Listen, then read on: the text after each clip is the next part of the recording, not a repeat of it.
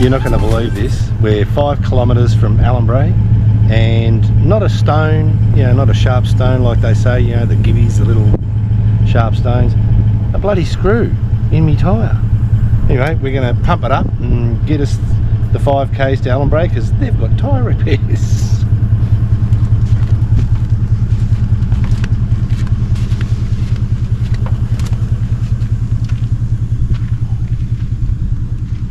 Can't hear it, yeah? Must be on the bottom. I can hear it. Can you? Yep.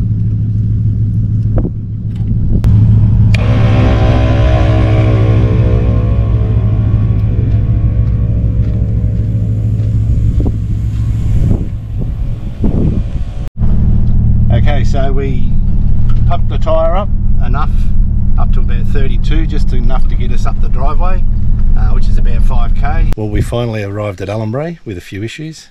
Just a couple. Just a couple. Microwave had to be screwed back in. The hot water service has pinholes in the heat exchanger, so I've got some W weld or whatever it's called to fix it.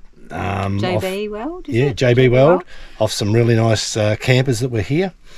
What else?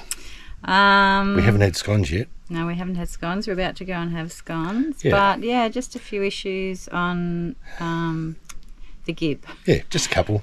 We lost one of the caps off the storage cylinder on the front of the van come off somewhere along the Gibb, and we lost our extension pole for our antenna. Yep. And Tony's spear. My Hawaiian sling. That my mother-in-law gave me for Christmas. What was the other thing you lost? Squid. Squid pole, but that's okay. So if anyone finds one between Drysdale Station and Ellenbrae, yeah, please let us know. Yeah. We'll pay for the freightage. So yeah, just because the Gibb is so corrugated, everything comes loose. Screws come loose, things fall off, things get squashed. It was actually the part between Drysdale Station and the turnoff.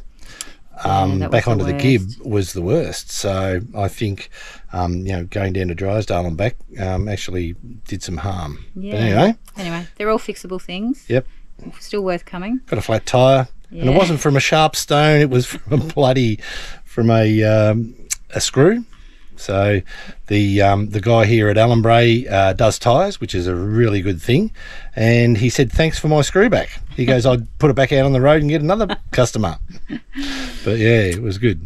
Anyway, so thanks Mark for helping us out. So we'll show you down at the toilets. They're really quirky, and the shower block.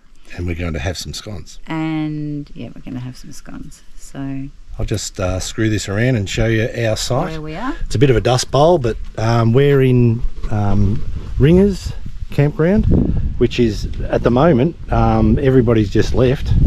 It's only about 11 o'clock, but it fills up again, as people know.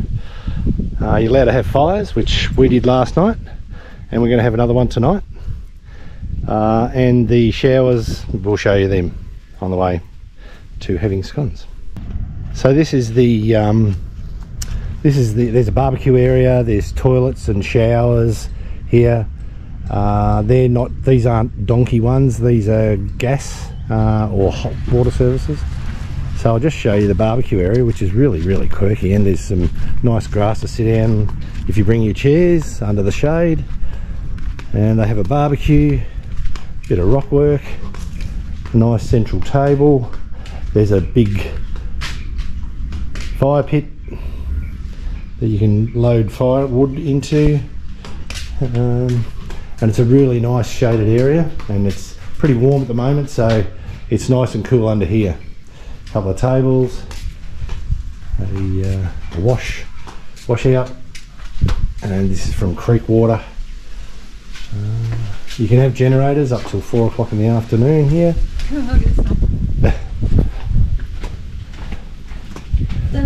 Oh, there's a bath. Oh wow, Keisha, you'd love this. In the shower? Yeah. How cool is that? Yeah. So if you've got kids, yeah, I'm a big kid. Why not? But that's pretty quirky. And there's another toilet, and just another toilet. Wow, that's pretty cool. It's like a family area. Yeah. And I think the showers are open roof, aren't they? Yeah, they are. They're over Around here. that side. And they come out of like, watering cans. There's toilets. What's your tops? Yep, wash up basin. And they look after the place pretty good around here.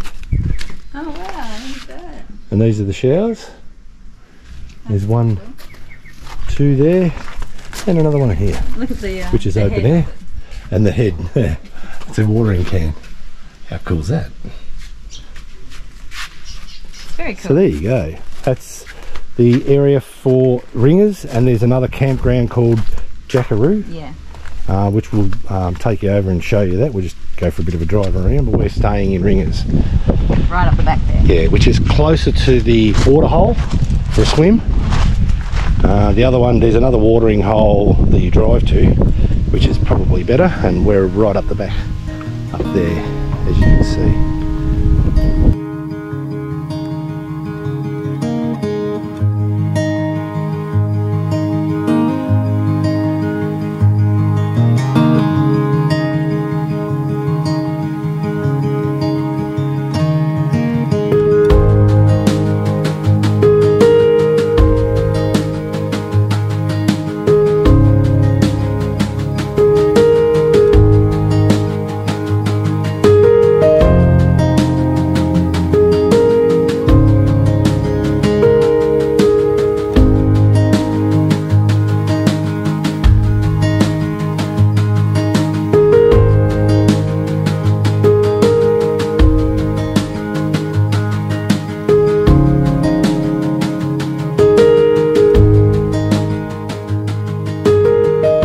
So this is the homestead at Ellenbrae, and this is where you get the scones. Can't wait. And a nice grassy area, beautiful gardens. An oasis in the middle of the desert, I'd call it. And yeah.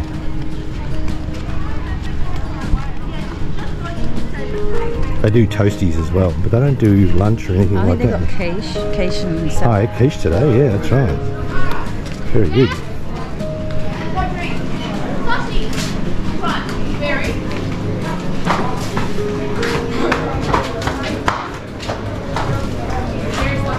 There's Barra up here.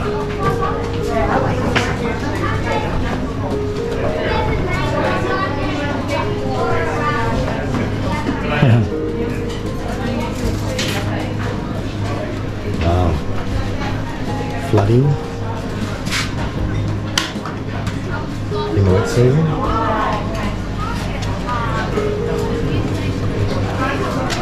There you go.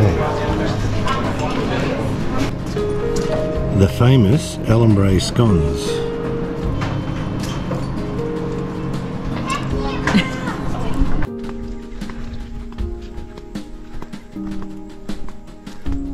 So this is a watering hole that you can swim in. It's a 500-metre walk on sand, obviously. We've got our thongs on. And it's halfway up the driveway, and it says no entry, but when you get there to the station, they tell you you're allowed to come up here. So there you go, 500-metre walk. Oh, this is, Yeah, what is that? I don't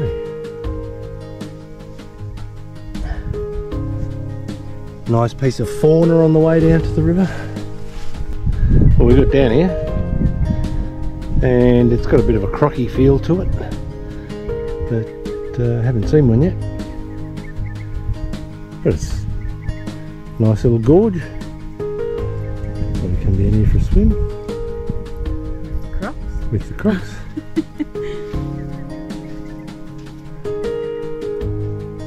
Nice and peaceful, there's no one else here.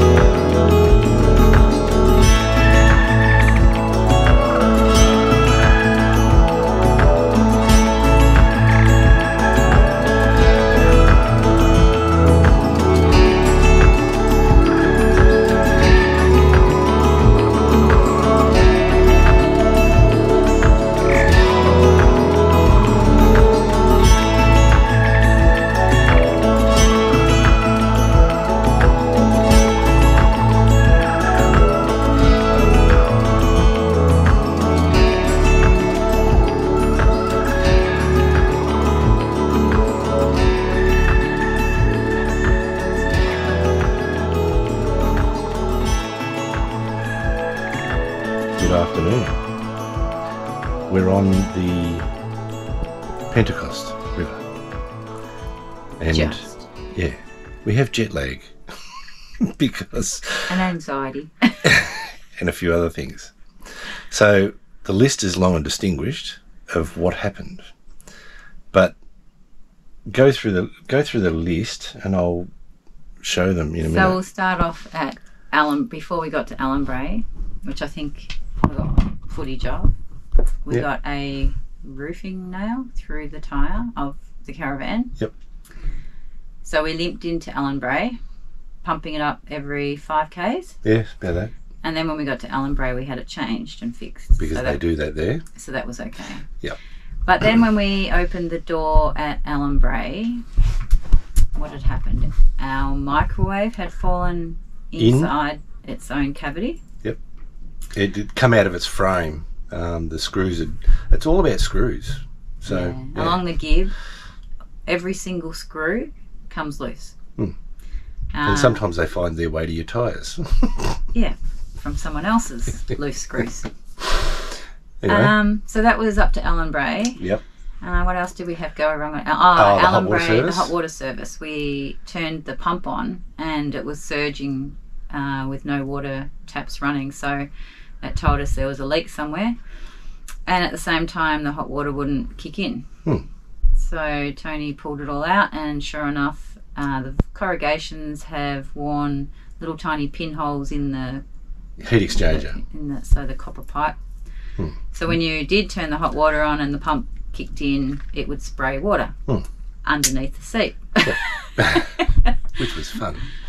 So that was fixed. Tony fixed that. 97 screws I had to take out to get it out, and then 97 screws to put it back in.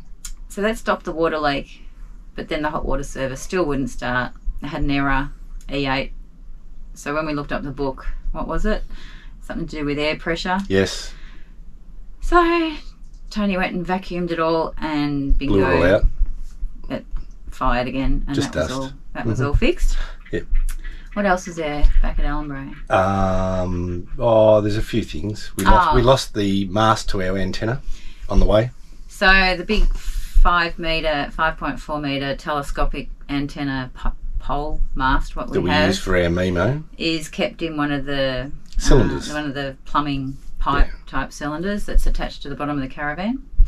And somewhere around a bend on the Gibb, the cap on the end of the cylinder has come off, and all the contents inside the cylinder found its way on the Gibb over a few kilometres.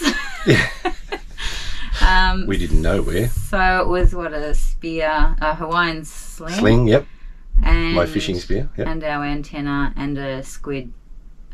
Squid pole. So we weren't in very good moods when we got to Ellenbrae. That was all there was, I think, at Ellenbrae. Yeah, that was it. Other than just a few things in the fridge. So then we continued on from Ellenbrae after staying there for a few days.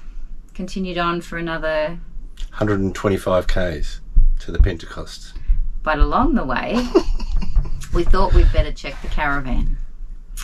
So the first stop... Got out, and there was a slow leak in the tyre. In the car. In the car. So... This is the second one along the Gibb, mind you. And I always thought it was going to be stones, the sharp stones that rip the sidewalls, and all these stories you hear about the sharp stones and everything else. But the first one was a roofing nail, and the second one was this. I'll just show you. Look at the size of it. That's like just a huge piece of metal, and I thought it was another nail because only the top part here was protruding out, and it just looked like the head of a nail. But once we got it out, that was it. Anyway, continue on. So that was the first stop to check the van. We discovered that in the tyre. And when we opened the door to the caravan, the table had fallen off. Oh, we discovered cordial on the step. Oh, that's right. Cordial was all over the step, and inside the front door is our little pantry. So there was a bottle of cordial that had completely worn through the bottom of the plastic And leaked out. and leaked all through the cupboard, out under the cupboard, down the step and onto the outside step. So that was a litre of cordial. That was a litre of green cordial. Then We discovered the table. the table had completely come off the wall. The piano hinge had come apart. But it was also just screws. But not just one screw on that. It was, how was many screws? It was about 15, a dozen. 15 screws, something like that. Yep. Which had already been tightened up at Ellenbrae. Mm. So they'd completely come away from the table. So the table was in the middle of the floor. Yep. So once I got past that and I've looked up the back of the van, the hallway of the van, I could see the toilet bathroom door in the middle of the hallway. So the whole door had come off. And taken a few chunks out. I'll just show you. Hold on. So this is the little guy that is the perpetrator. He came loose. So we now have no tool. Oh, we do. We've got it. It's just sitting outside. We can't be bothered putting it back on because it'll just rattle off again. But anyway, and then as it fell, it took that chunk out of the wall and that chunk out of the wall. And the floor. And we have to get a new piece of lino down here. And then The microwave. oh, the microwave, which is broken here, and I've just glued it back on for now, but this is the second time it's come out, and there's little screws at the back of it, and I've put new screws, bigger screws that might work maybe. Also the pumps that are underneath the fridge. Yep. had also all come loose. There was 4 screws in each of those. Actually, I think that was back at Ellenbrae. Yeah, that was back you at actually Ellenbrae. redid all those back at Ellenbrae. Glued and screwed them with bigger screws. The sink, the bottom. Oh, the sink, yep. The what do they call it? The gusset of the sink had worked its way loose. Had completely unscrewed. Yep. And then also in the bathroom, I could smell one of my perfumes quite strong. So I opened the door of the bathroom cabinet. Show them, honey. And one of my perfumes had completely worn a hole through the glass. Look at that. The whole van smells nice now. It's really, How beautiful. it's yeah. So it just goes to show you how much everything cops a real pounding on corrugated roads. Yeah. We prepare the van fairly well, I think. We did. We tape everything. We tape, like after the episode we did, or the vlog we did on the filming inside the van on corrugated roads, after even seeing the top of the stove bouncing like it did, we decided we'd start taping that down. We tape that down, we tape the table down, we tape the fridge closed now because the freezer door did come open on another road. Yeah. So we do actually tape everything, and we pack everything, carefully. Like none of our cups or anything have broken because we do really pack them into padded type areas. But things that you just would not imagine would fall off or come off have. So Spice lids off the spices. yeah, they just all popped off. Rattle off. And Tony's marmalade emptied in the pantry altogether. The lid had popped off. So if anybody's got some marmalade, But can there's they send it to also me? things like I had a can of like hairspray, a mousse type thing. Yep. It was completely upside down In the cupboard. in the same spot that it was, but it had actually gone up and back down, Flipped upside over. down. Yep. So just the force of that, for that to do that. There was we have long life milk in one of the cupboards that we keep for a rainy day. One of them had vibrated that hard that the bottom of it was leaking. All the cardboard that it's held in just turned to mush. Yeah. So yeah, vibration after vibration. It was probably the worst section of the Gibb. Yeah, between Ellenbrae and the Pentecost. Yeah. I think we definitely would both agree that that's been the worst. Yep, and the last 10 k's before the Pentecost, you get a stretch of asphalt, but the grader was about 10k out, and as soon as you see the grader, from there on it was beautiful. So if you're lucky enough to catch it when it's graded, really good. So where we're parked up at the moment on the Pentecost, we're across the river from the road, the Gibb River Road that comes into the crossing, and just the noise that you can hear that the vans are making as the cars are going over the corrugation is giving us really major anxiety after what we've just been through. Yeah, so that's a wonderful thing. Anyway, we're recovering today and replacing and repairing, and and as soon as you hit the Pentecost, if you're coming from the Derby end, as soon as you hit the Pentecost, it's clean sailing. They're doing roadworks to asphalt it up to the Pentecost, and from there on to Elquestro and beyond is all just asphalt. So the worst part was between Ellenbrae and the Pentecost, and we copped it before it was graded. So yeah, really bad. Even our humbugs, I'll show you our humbugs. Stay there, I'll bring them over. So these are colourful humbugs, but as you can see, they've turned to powder. They've just turned to powder. They're like sherbets. That's it, they taste the same. Yeah. So that's it for our drive between Ellenbrae and the Pentecost. It just destroyed a lot of things. Did in a the lot van. of damage, yeah. So I don't know what the answer is, because they say to do a speed that sort of gets you on top of the corrugations, which is about 60. Yeah. And have your tyres around 30. So you do that, but then there's a lot of floodways and there's a lot of dips that you've got to slow down for, otherwise you're going to hit them at a speed that's not good either. Yeah. So, and then you slow down, then it's really hard to get back up onto the top of the corrugations, which then you're really bouncing everything around. So it's just a really tough road. And, glad we've done it. I think, because it was really good to do it. Yeah, we are. We didn't think that yesterday. No. Today's a new day. Yeah. And there was a few expletives about the Gibb River Road, I can tell you. Yeah. But yeah, it's all good. We've done it now, and mate, we might do it again, maybe. Not with a caravan, I don't think. No, I don't think so. Maybe we'll get chauffeured in one of those tour buses when we're about 70. Yeah, the Kimberley adventure ones, yeah.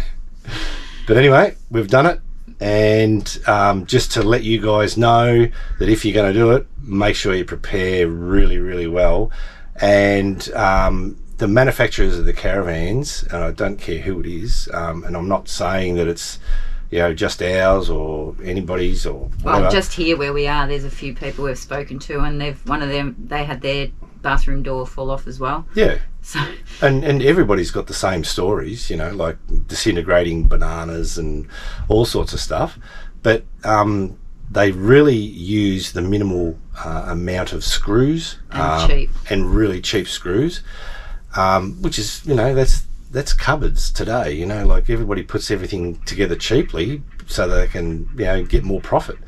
So go over your van, have a look and see what little screws you can change for bigger screws, maybe, or at build say to them, I want 12 gauge screws or something a little bit better to hold it all together. If you're going to do the Gibb. If you're going to do the Gibb, that's it. Definitely. Yeah. Definitely, because it's screws. Everything's screws. That's asphalt for us from now on. All the way. Yes. Anyway, moving on. So this is our site at the Pentecost. It's absolutely free, no amenities, but you're right on the river. I'll just show you the river, and just got a rod in just to see how we go. See if we can catch me a barra. And this is our setup, right on the bank. Got the solar panel out, got the satellite out, bit of TV later on, maybe watch the tennis finals, and did a bit of rock stacking just for a nice garden view. And that's it. Us and about 37,000 others. There you go. Beautiful little camp.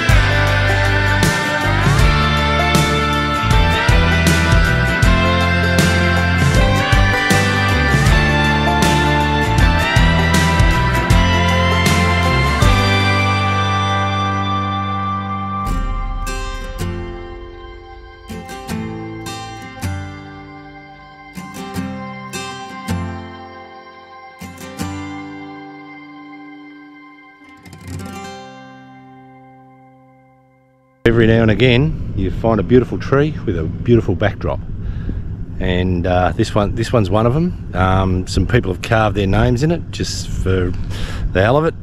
Poor bloody tree. It's a really old boab, and have a look at the backdrop. Is unbelievably sensational.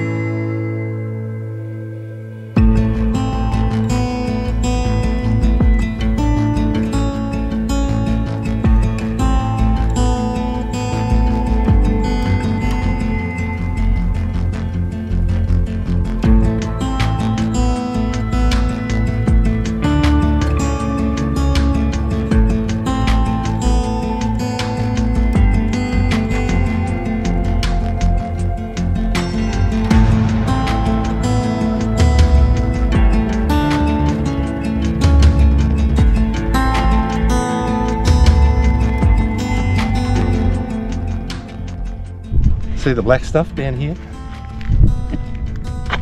That's the end of the Gibb. Nearly. It's so good to see this stuff, and no more. That's where we come from, and that is where we're going. Elquestro turn off is 6 k's.